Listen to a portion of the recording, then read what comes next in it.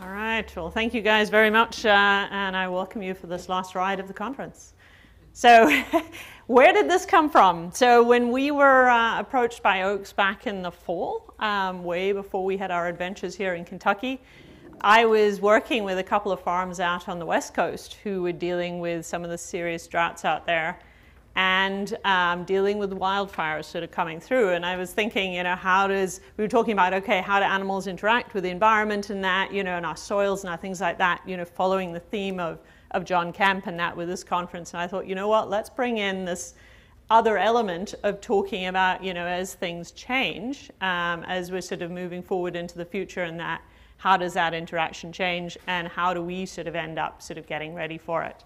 So since then and that, our roller coasters got a little bit more wild in Kentucky and that, with our December sort of tornadoes and that coming through. But we've also seen things not necessarily in Kentucky, but other parts of the North America and that. This was taken up in British Columbia and that with some of the floods that they had sort of this winter and that. And of course a lot of dairy farms sort of up in that area and that. And a lot of sort of issues with making sure that they can get cows safe and stuff like that. So dealing with emergencies right on the ground. And I don't know how many of you guys, if any of you have jerseys, but you appreciate this picture. So when we're going through with this, I thought, let's sit down and sort of take this new sort of window to look at this question of, how do our animals sort of interact with the environment and the farms that we're dealing with, and look at sort of how do we end up responding as that all begins to change. So as we're looking at this, we'll talk about some of the changes we're likely to be seeing in Kentucky sort of moving forward, and we'll present some ideas, at least from my perspective, what do we need to think about in that when we're going through responding to them. Now, one thing I will say in the opening of this is I am not a meteorologist, and I'm not necessarily an expert on, farm infrastructure and emergency response. So the goal of this is not necessarily to tell you this is exactly what you need to do to your farm. It's more to get you guys thinking, thinking about, hey, especially the young guys in the room, as you guys are looking through the rest of your sort of farming career and that, what things are going to be changing. It's not going to be your father's farm that we're going to be looking at as we're moving forward. And what things are going to change that you could maybe be thinking about today, putting in changes in that could make a huge difference as, the climate changes a little bit and as we see some sort of differences in the year as you deal with it, and the seasons and the things like that, sort of getting through to it. And a couple ideas, I sort of love this sort of proverb, the prudent person foresees danger ahead and takes precautions. The simpleton goes blindly on and suffers the consequence. So hopefully, as I said, I won't give you all the answers, but at least sow that seed of thinking about how do we end up sort of thinking about the future and that, and thinking long-term wise in that, how to prepare for it and that. So first of all, talking about heat, and this is something we're absolutely not foreign to in Kentucky. We know sort of hot weather here and that, but looking at some of the projections and that sort of moving forward, when they look back the last 20 years, we've actually been quite cushioned from some of the changes that have happened already in Kentucky because of our sort of environment, the fact that we've got a very forested state. There's been some mitigation of the sort of changes that have been seen out west and that we've been kind of cushioned from in that a little bit here. We've also been seeing there's a little bit more sort of sulfites that are in the atmosphere that have kind of had a dampening effect that we haven't seen too bad of a change yet. Those both are all starting to change as we're moving forward. So this sort of acceleration in warming as we go into the next half of the century or the rest of the sort of 20th century is really going to start picking up.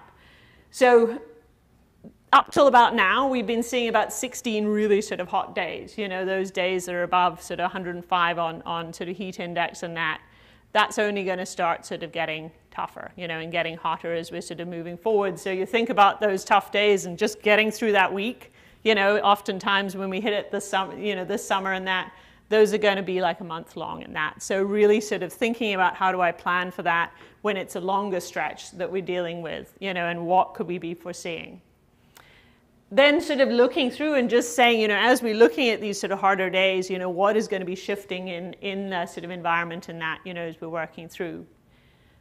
what's it going to do to our cows? You know, what are we likely to be seeing in that, you know, as we're looking at sort of the effects of the sort of heat stress and that, you know, on our animals and that. And we're talking cows mostly because that's my focus, but a lot of those sort of effects are going to be very similar in that when we're looking sort of across animals.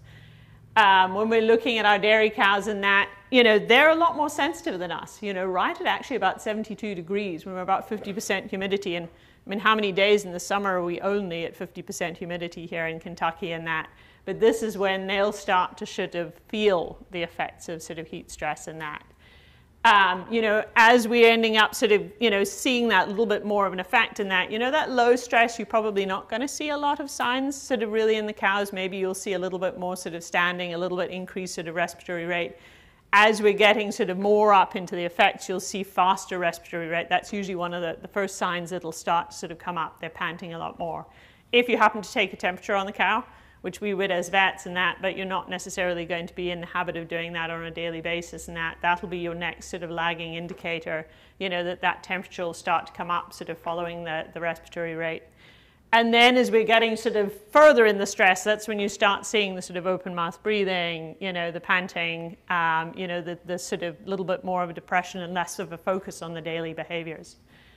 Now, as I said, even in the milder effects, we're going to be seeing effects on those animals or those groups of animals sort of moving forward.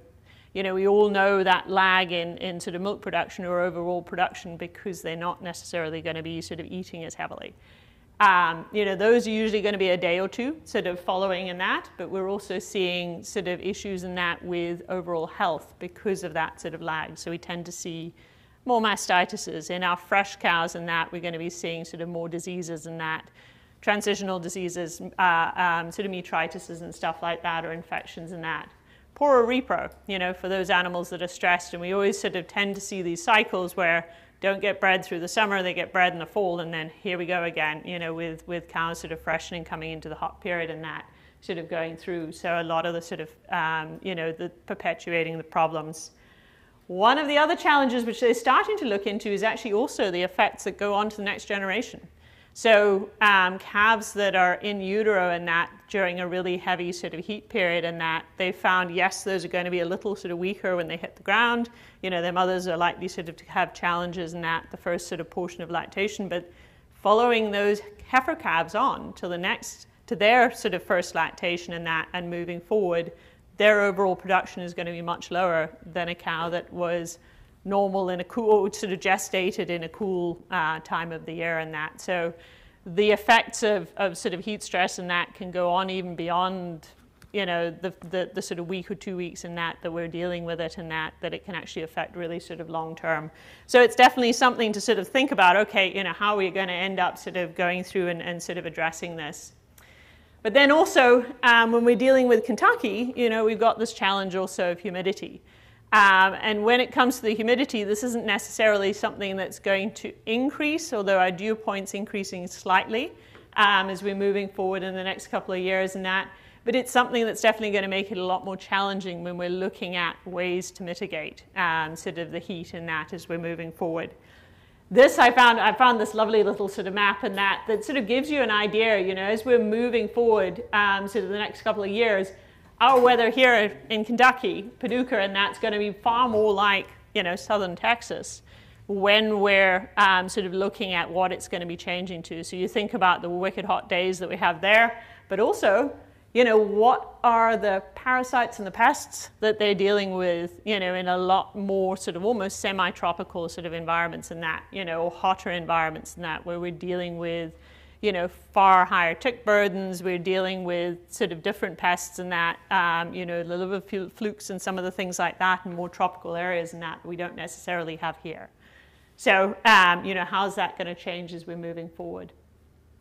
So preparing in that, and we're going to look a little bit more sort of at pasture systems in that, you know, one of the first big things is water, you know, and we of course all, you know, you're out on a hot day and that you'll appreciate the fact of how important water is, you know, as we're seeing sort of an increase. And I mean, some of our cows, each degree that we're going up, their water consumption will be going up very significantly in that we're running into sort of 90-degree days. A lot of them will be taking in, you know, 25 to sort of 35 gallons. So making sure there's plenty of water there available. And then when we're looking at sort of water on pasture, I think at this stage with what we're looking at in Kentucky, the idea of sending those cows back to the barn as we get into these hotter days, you know, you're really going to be adding that additional stress. So looking into water systems on pasture. And when we're looking at water systems on pasture and that, you know, setting that distance to the trough, you know, as little as about 600 feet, because that's where our change in behavior comes, you know, for cattle and that. So they have to go a long distance beyond 600 feet, then they're going to go as a group and they're going to drink together. And then, of course, you need a much bigger trough, you know, much more flow volume in that to make sure that that whole group can go through and drink together. Bring that trough a lot closer to them, so within that 600 feet, and they're going to do a lot more visits to the trough, but you're also going to not necessarily see that herd behavior, where they're really sort of coming in as a group.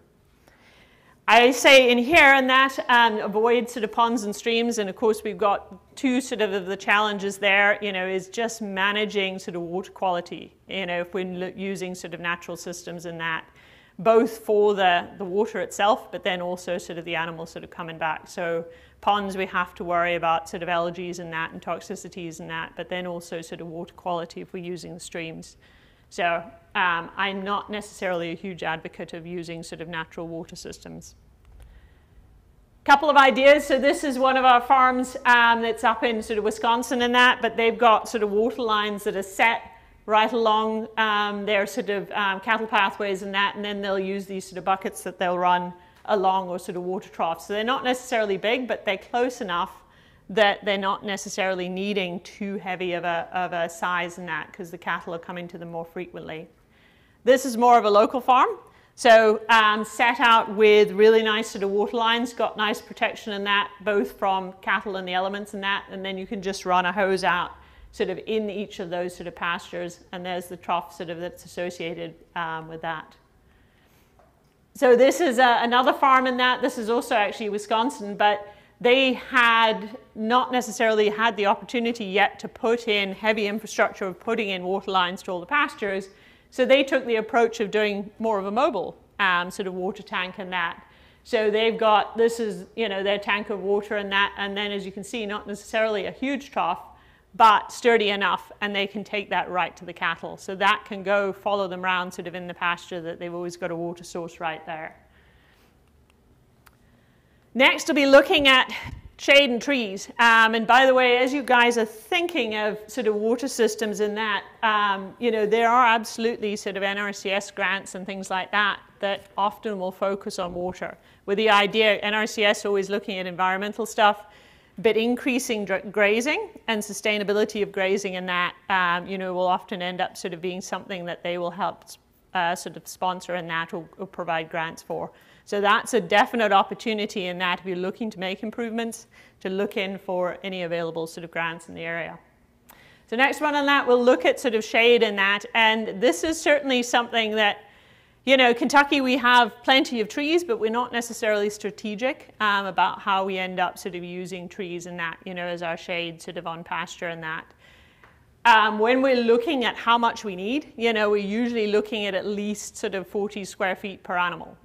You know, so one shade tree in the pasture or a line of trees, and we often end up running into cows congregating. And a large sort of muddy mess in that, you know, where we end up sort of, you know, with the group standing under there. So that's where some of the sort of silvopasture in that, and this is one of our farms actually up in Maryland in that. So starting to really strategically sort of put in trees, diversity spaced in that within the pasture, so that you're not providing necessarily shade concentrated in one area, but there's plenty of opportunity in that for the cattle to go through and sort of find shade without necessarily congregating heavily. This is something, as you guys are thinking about that long term, I would think about this now, because of course you're looking at, hey, you know, I need something down the line and that's going to make a difference. This will take a long time to sort of put into place and that and really build out. If you haven't got the time yet, this is actually the same farm that has the mobile sort of water tank and that. They've built this, and this was a trailer chassis that they'd ended up sort of going through and converting, and you can see the what's his name, hitch and that there. And that's completely mobile, that they can hook that up and just sort of move it with a tractor. But this has just got shade cloth sort of stretched across. So they can get sort of the whole group of cattle sort of under there easily and that, and they move that with the cattle sort of each day and that from pasture to pasture. If you want to look for the ready-made version in that, this is a company called Shade Haven that makes these sort of commercial versions in that of the sort of shade area and that, and these can end up, it actually folds sort of up, so this will end up sort of parting and it can fold up in that in severe weather or for moving it. But they're actually quite sturdy. This is one that is on a grazing project that Organic Valley does up in Wisconsin, that we've ended up sort of trialing one of these Shade Havens sort of up there, and it's had a couple of windstorms come through, and it's been pretty sort of sturdy with sort of standing up to it. So we've been fairly impressed with, you know, with how well it actually sort of works out on pasture. So then also looking through, and this is something I think is, you know, critical both for, you know, those farms that are organic, but then also sort of looking at making the most out of your grazing is really thinking about, you know, when are we out sort of grazing and making the most of the cool times of the day, you know, morning, evening, but then also overnights, and really sort of being strategic about, you know, when do we end up sort of getting the cattle out in pasture. And our next topic we'll talk about is housing. You know, what do we do with them when they're in the barns? Because unfortunately, you know, we do need a significant sort of place to keep them cool and that in the most sort of severe parts of the day. But then also sort of pasture choices. So really sort of watching the weather as you're moving forward. And this challenge, of course, in Kentucky is that, you know, we add that additional dimension of sort of, you know, complexity where we're not just looking at pasture rotations, but if you're trying to focus in on heat mitigation as well, you know, which pastures are going to be best for the hotter days and that, you know, and which pastures and that will sort of be better for the cooler days and that. So it's definitely a little bit more challenging sort of moving forward. But then also sort of strategically using housing, you know, sort of as you can and that to keep mitigating. Indoor housing itself and that, you know, things that we can look at, and this is getting much, much more into the sort of conventional sort of dairy and conventional ag. You know, they're much more focused because there's more time indoors, you know, and how we can end up sort of mitigating heat. So fans and sort of ventilation systems, and the one thing I sort of toyed with is there's a lot of, down in Florida and the southern states, we'll tend to see these tunnel ventilation systems and that with cooling cells that can really take the temperature down in the barn a couple of degrees. You know, the challenge with looking at that within Kentucky is number one, that, you know, within sort of grazing systems is the investment, you know, that we're putting into it for the period of time you'd be in there. But then also, you know, would it be more challenging bringing the cows, you know, from an outside environment sort of in and that sort of change going through. But as our nighttime temperatures sort of get hotter and that, for those periods where we were just not getting even below sort of, you know, 80 degrees and allowing those animals to cool down overnight, it's certainly something that I put in the back of my head, you know, and saying, hey, is there something else that we need, you know, as we're getting into more sort of challenging times and that to look at. I have sprinklers on here. Sprinklers on here, and then misters as well. Now, misters is something they use very heavily out west in the really dry environments because they'll sort of mist a fine mist and that doesn't necessarily settle on the cows, but as it evaporates, it cools the environment around them. Of course, that works well in low humidity where you're getting quick evaporation, not necessarily so well in really humid environments like Kentucky. So I wouldn't necessarily put misters here, but a good sprinkler and really sort of going through and soaking in that would be something that would really sort of work fairly well. But then also thinking of bedding choices, like potentially things like sand and that are not necessarily going to insulate, but could be a better and cooler sort of, you know, form of bedding and that through the sort of hot period. Now, when we're looking at heat stress, particularly in dairies, your holding pens, you know, are going to be your hottest area, you know, so how long cows are congregated and kept sort of in the holding pens and that, you know, are going to be some of the hottest stuff. So looking through and really managing when these girls are congregated like this and when they can't necessarily cool, so focusing not just on fans, but what group sizes do you have in there, you know, and how long are they sort of congregated? So really sort of maybe bringing in smaller groups for shorter periods and that through the hottest times of the year. And then this picture was one of the farms I used to work at in Pennsylvania. And they have this, it's not necessarily a sprinkler system because when you see the amount of water that's coming off there, it's far more actually like a shower that these cows are going through.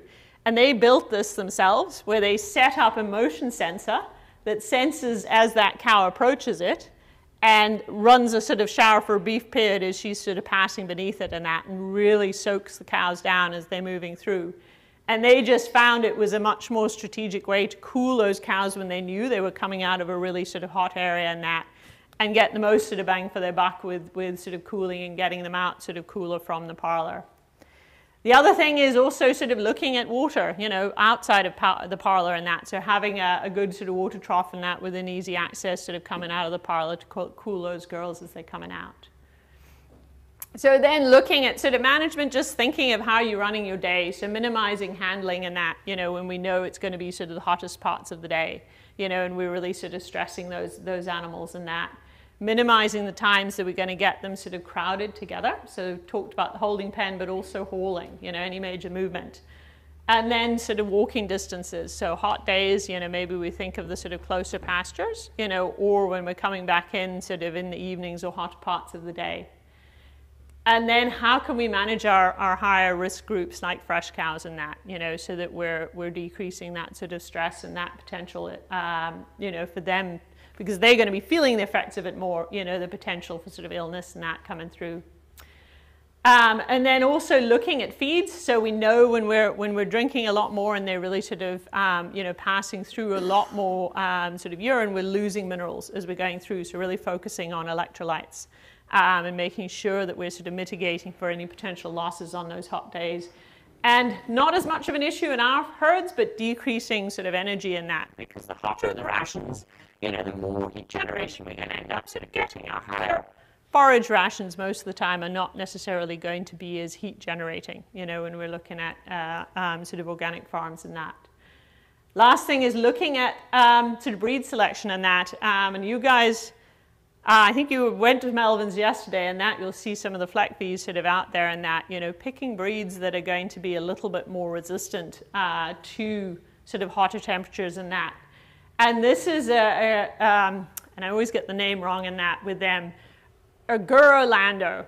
So this is a Brazilian sort of dairy mix and that, that they'd ended up sort of breeding Holstein to some of their local cattle to create the sort of crossbred, which was much more resilient to the hot, humid temperatures and that down in Brazil. So really thinking a little bit more diversely about, you know, what breeds do we end up sort of selecting that are a lot more resilient long-term and that to the temperatures that we're running into. So then the mugginess and that, and we talked a little bit about it with cooling. It definitely makes it a lot more challenging in that, but it's also going to make us potentially more susceptible to sort of issues with our sort of parasites and some of our sort of pests and that sort of moving forward. And Dr. Guy talked a little bit about it, but newer diseases coming in, such as filaria and that. So this is, you know, just going through, because we know, and someone had asked in that last lecture about, you know, do we end up killing some of the parasites on pastures through the winter? And we know sort of generally when we're talking about sort of kill off in pastures and that, we're not getting cold enough winters, really in sort of Kentucky to do a good clear. And the other thing during the summers is if we get hot, dry summers, that's great. You know, that will help us sort of clear out. But hot, wet summers are going to really sort of perpetuate in that we'll be seeing sort of more issues with parasites. So we're really going to have to focus on really good sort of parasite management and moving forward. I won't delve into this. These are the longhorn ticks and that Dr. Guy sort of talked about, and just seeing, you know, anytime you're seeing a heavier burden in that, this is a different type of sort of tick that we're dealing with in that, rather than our typical sort of dog ticks and that we'll tend to deal with sort of more in this area. Anyone have an idea of what this is? Yeah. Armadillo. So has anyone seen one yet on their farms? So these guys, this is one of the more fun things that are coming up in that with the warming temperatures. So these guys are already in Tennessee, armadillos and that, and the closest I've seen was Orlando, Tennessee. So a friend of mine and I have a running bet on who sees the first one on the farm in Kentucky. So you'll have to let me know if you see an armadillo, because these are coming up as well as we're seeing sort of warming the climate. So not necessarily something to worry about with warming climates, but something a lot more fun. There's a couple of them killed along the roads already. All right. That's where I've seen them on the road. Yeah. So they're definitely sort of coming up to this area in that. I've yet to see a live one, but I'm looking for them. So, all right. But then also, so we talked a little bit about more sort of issues with, we'll talk a little bit more about issues with rain and that, but we're also going to see a higher propensity for drought as we're looking forward in that to the future. And when we look back sort of over the last 16 years in that, there were actually about 11 years of drought sort of in Kentucky in that, sort of looking back through. And as they look at the trends moving forward, it's likely to sort of increase. So overall, looking at our likelihood in that or rainfall moving forward, the rainfall for Kentucky is likely to increase by about 5% year on year moving forward. That seems counterintuitive to the whole idea of droughts, but they're finding that that rainfall is going to be far more concentrated in specific sort of rainfall events. So that 5% is going to be probably in the 4 highest rainfalls of the year rather than spread out through the year. But looking at the summers itself, we're going to be seeing a lot more of a propensity to see drought. And for you guys, unfortunately, in Western Kentucky, when we're looking at Kentucky, the western portion, and that's going to be the sort of one that's more susceptible for some of the sort of drying we're seeing here. So really sort of thinking about, hey, we're not hopefully going to be as bad as what they're seeing out west, but we probably will be seeing more of a challenge with rainfall than what we have seen in the past in that for Kentucky. So thinking about our sort of choices sort of moving forward, hopefully we'll never get quite to that point. But, really sort of starting to focus on, first thing, and Dr. Guy talked a lot about it, I'll harp on it as well, good pasture management and rotation. So anything that we can do with good perennial pastures to build those deep roots when we're going through and building healthy sort of grazing systems and that are going to make them far more resilient to drought as we're moving forward.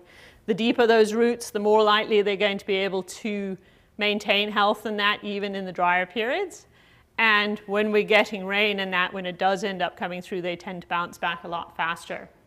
Going through and looking at your choices sort of forages and thinking each year as we're sort of going through in that about, do we end up putting species in our pasture mixes that we know have deep roots, like some of our sort of legumes that tend to have sort of a deeper root in that within there, mixing those within the sort of stand and that to make sure to get some sort of resilience in that through the sort of drier parts of the year. And then even looking at, your choices. So looking at sort of warm season sort of grasses and that, or warm season perennials and that within the pasture, something like a Bermuda grass you're adding in. Looking at maybe even annuals if we know we're likely to have a difficult year. And I'm not a huge advocate for annuals, but it is certainly something to consider if we need a holdout. If we know we're going to be running into a challenging season, running into sort of a field of annuals that can help us sort of carry through. We had a farm down in Tennessee we've been working with that had a bit of a challenge with pastures this past year, and they put in crabgrass based on the extension sort of recommendations and got a huge bumper crop of it. So not something I would have considered before going into that sort of situation as a really good sort of crop for the hot areas and that, but they really ended up, that sort of carried them through the whole summer and that with having that sort of field of crabgrass going through. And that's something he's seeing some regrowth, even though it's an annual and that, some regrowth just from reseeding and that sort of going through. So that's certainly an option. Then also sort of considering in that, and this is sort of looking at good sort of pasture rotation, but considering, whether it's worth looking at irrigation and that. And it seems something completely foreign in Kentucky. To be looking at sort of irrigation on pasture, but that might be something that's worth considering sort of looking at long term in that. So these are the sort of K-pods that we tend to see a lot more sort of in the East Coast and some of the systems there. And then you'll see here, we see a lot of this on our arable farms and that, but not necessarily as much on pasture. The classic sort of irrigation pivots, we see a lot more of these out west and that, on grazing farms out there. So flip side of that, looking at sort of the wet weather, and we said there's going to be this increase of sort of 5% overall on our rainfall. As I said, those are going to come more likely in sort of heavy rain events, and the worst part of it is most of them are going to be our sort of winter rainfalls and that. So that's this sort of wet season where we're seeing quite a lot of the sort of heavier rains in the winter and that's where we're going to be seeing a little bit more of our increase of sort of wetness. So with that and the addition of, more frost-free days going through our winters, we're going to be dealing likely with a lot more mud as we're going through sort of future years and that. And so how to end up sort of preparing in that and mitigating in that for the mud is going to be a challenge as we're sort of moving forward. So same thing as I was talking about with the heat, the challenge we run into is having good housing, as much as we don't necessarily sort of want to rely too heavily on it, and that gives us at least a way to sort of end up managing when we've got the worst of the sort of mud periods and that, knowing how to be able to sort of manage cattle. But then also looking at strategic use. So, if you're feeding out on pasture, using sort of heavy use areas, or planning ahead, so setting stockpiled pastures, that we've got pastures we know we can end up sort of turning cattle into.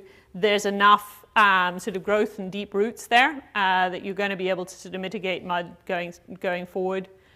Looking at placing sort of round bales in that, maybe during the drier portion of the season in that, and then using electric fence to sort of divide off the pasture and that you're not running a tractor out and you're spreading out your sort of damage across the pasture and that, with those round bales, that we're not concentrating as much on one spot.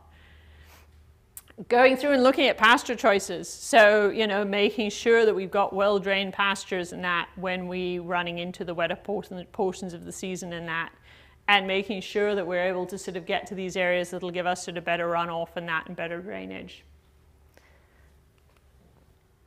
So this is a wood chip sort of system, and this is something we played with a little bit in some of our sort of farms in Ohio, that we're looking for good outdoor access areas and that couldn't necessarily afford to put in sort of heavy concrete and that. So looking through and building, and you build sort of good drainage systems underneath, it's a little less expensive than going through and putting in sort of concrete, but it does take a little bit sort of more maintenance and that. And depending on how you're going, you either need some way to manage runoff, or if you've got sort of good, natural ecosystems that it can run through, you can get filtration that way, and that, that can certainly sort of work. But otherwise, you have to be careful with sort of runoff for these systems. And then last things is the extreme events, so like our sort of tornadoes that came through in December, but also those really sort of late season, and we haven't seen one really recently, but those late season heavy snow events where we end up with sort of power outages and that to deal with, how do we end up sort of preparing for some of these emergency events as we're moving forward. Anyone know who this is? So little while back, so his nickname was Sully. Chesley Sullenberger and that. So he was the pilot that landed the plane on the Hudson River back in 2009. So one of these things, there's nothing more of an emergency event than finding you're sitting on a plane and both engines have gone out and trying to figure out sort of what to do. So this was a plane that took off from LaGuardia in New York, ran into a flock of geese that basically destroyed both engines. So they turned that plane pretty much into a glider pretty quickly. So the pilots had to go through and figure out, what do they end up doing. So they set up, fortunately, aviation have very good sort of emergency systems, so they could go through the checklist of, right, where's the local airport so they can go through. They ran through the system. The pilots had been well trained in, how to respond to this, so they could go through and make decisions in the moment and that airport's not going to work, that airport's not going to work. And then last part of it was, the pilot who was running this, Sullenberger, was an ex sort of Air Force pilot with many, many, many years of experience. So there was a degree of sort of understanding in that how to make decisions within the sort of environment or within the moment. And he landed the plane down on the Hudson River. All those passengers there as well, having sat through, I know most of us in that, if you ever fly, sit through that first portion of the sort of emergency response and try and ignore it and that of what to do in a crash event landing and that and what to do. That all became very, very real for these folks when they had to realize how to evacuate, where their life jackets were, and how to respond sort of appropriately in that within the moment. So as much as it seems that, we can't, how can we be ready for an emergency in that? even the most sort of unforeseen events in that, having a plan and having gone through some of these basic steps at least gives us a start as to what we're going to do. So remembering in a disaster, we're already behind there. So during an emergency, and most of the stuff you guys will know, but this is a sort of review we're going through, but our priorities going through will be human safety number one, sort of animal safety number two, and then sort of last is focusing on sort of protecting property and that if possible. Once we've got through, addressing any remaining hazards, potential sort of stray electricity, things like that, any potential hazards would be number one, then going through and addressing immediate needs for the people and the animals, and then focusing on sort of recovery. So when you're sitting down and saying, okay, how do I end up sort of developing an emergency plan sort of for my farm? The first place to think is, how do we expect the unexpected? So what's going to be the potential sort of issues in that for the emergencies for this neck of the woods?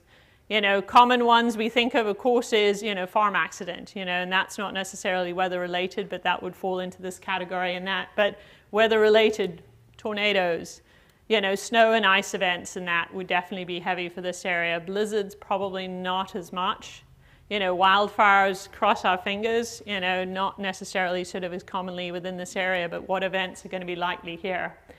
And then going through the mental exercise of saying, faced with a scenario like that, what things would you need to prioritize, as you're going through? What are the things that need to be done and that if you're facing this? So tornado comes through, blows down the barn, we've got animals, hopefully your animals survived, where do we end up sort of needing to move animals as we're going through?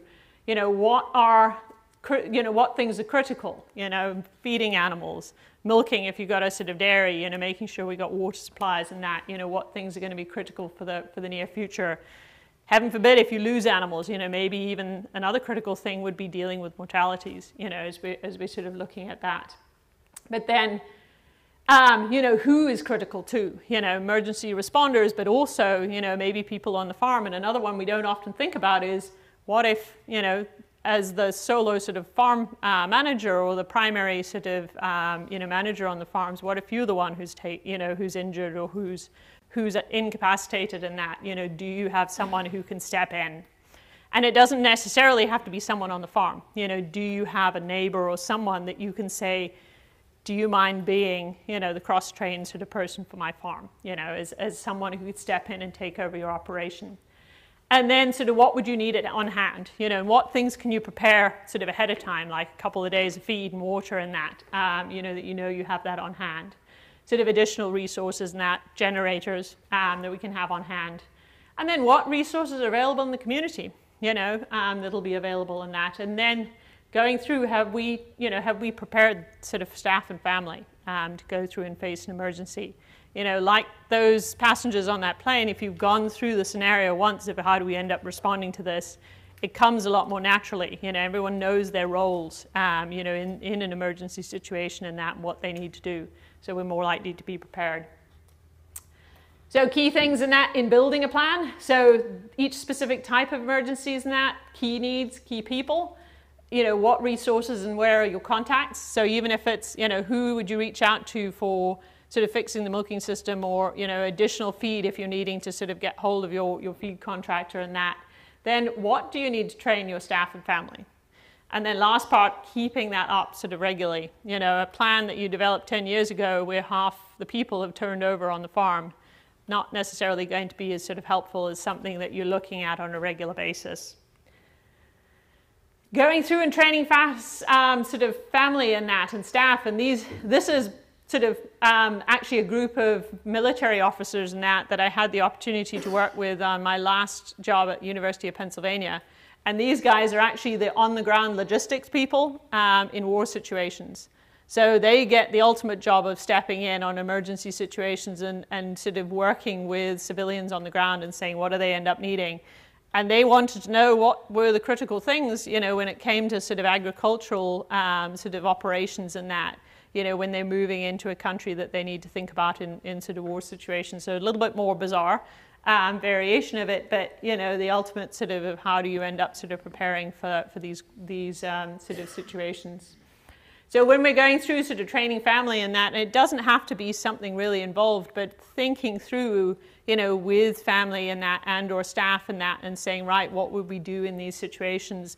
Where is the list of phone numbers and that for the critical people you need to sort of get hold of? You know, who's responsible for checking this sort of group of animals and that?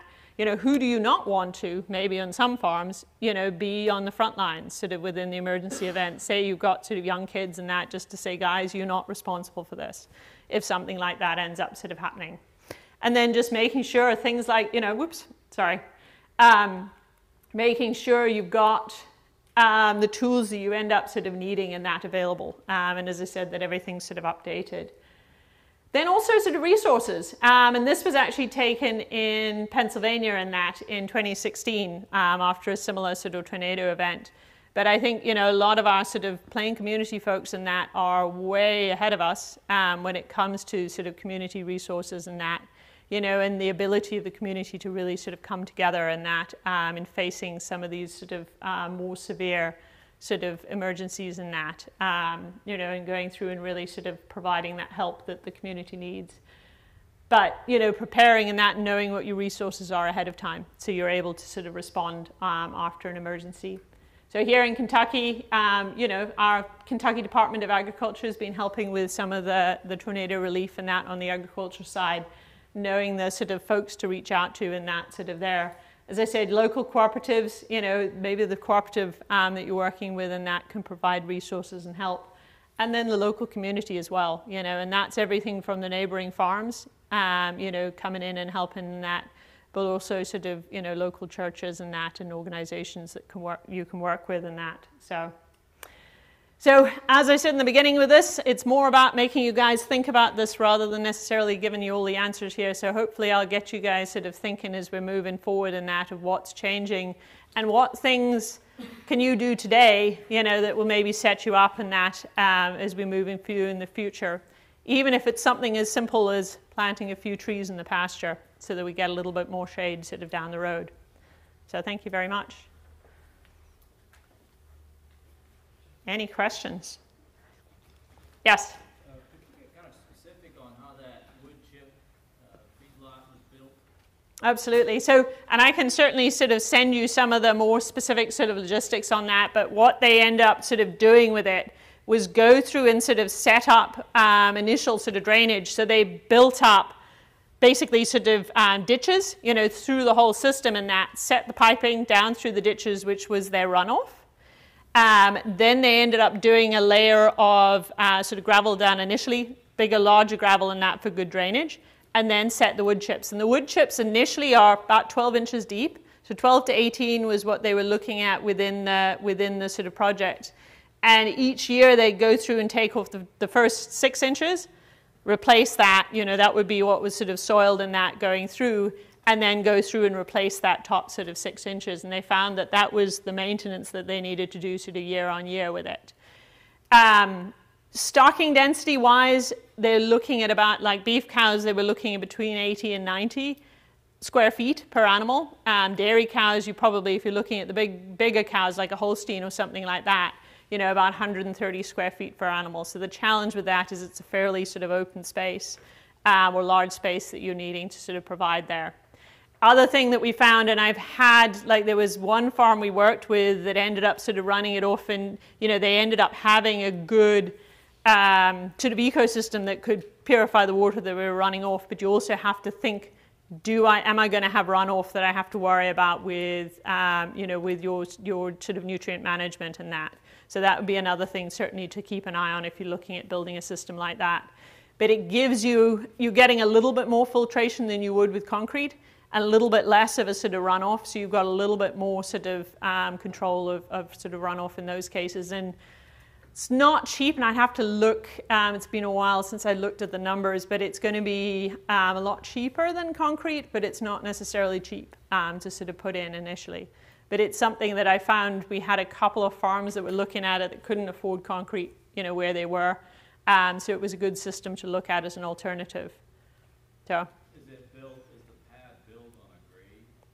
So yeah, you built on a grade with your sort of drainage off a little bit, and then as I said, you know, you'll use sort of mounds and ditches through it to sort of direct the runoff. Yeah. And then you would, for the runoff part, then you would want a grass area or something where you would run that into? Yeah, and certainly a sort of grass area, and I mean that would be something probably to work with a local ag engineer just to make sure that you're not ending up sort of creating more of a problem, that you've got enough. You know, you've got enough sort of to sort of take up, you know, any nutrient runoff that you're getting in that. So, yeah. Yeah. You mentioned NRCS for grants on water. Would they also be a resource maybe if you wanted to put more trees? Absolutely. Okay. Yep. Yep. So they would be, and each state's going to vary a little bit, you know, with what grants are available in that for different projects. But most of them, anything that's a lot of times when we're looking at increasing rotational grazing, so anything that will increase the rotational grazing system, absolutely. So fencing, lanes, you know, water sort of supplies for pasture and that, they're often very heavy on grants. Absolutely, because it's all about sort of sustainability and environmental. So trees, you know, if you're looking at putting in silvopastures, and I'll have to have a look, there might be, probably not in Kentucky, but I know there's a couple of grants in some of the other states we've been looking at, Pennsylvania and places like that, that are directed specifically at sort of money for silvopastures. So that's something that there might be more beyond even sort of NRCS and that for getting grants in. Yeah, absolutely. Yeah, and it was a study that was done, the researcher was based out of Canada and that, but looking through actually it, and they had finished the full first lactation, you know, when they published the study and that, so they looked at heifers that were born and had a documented heat stress period in the last sort of third of gestation versus heifers that didn't, you know, and ended up sort of going through and comparing them, and they saw a statistical significant difference, you know, in milk production and that through that whole first lactation. Probably going to carry over, but you know, we haven't necessarily got the research in that to sort of go further in that and say that that ends up affecting. Now, you know, how significant would that be? Because this was in conventional dairy, how significant would that be within our organic systems? You know, we'd have to have a look at, but it's certainly something, you know, we're not completely different beasts that we're dealing with, so something that's affecting the health, you know, and sort of production and that within our organic, within our dairy animals, whether they're organic or conventional, and that will definitely sort of carry over. Well, thank you guys very much.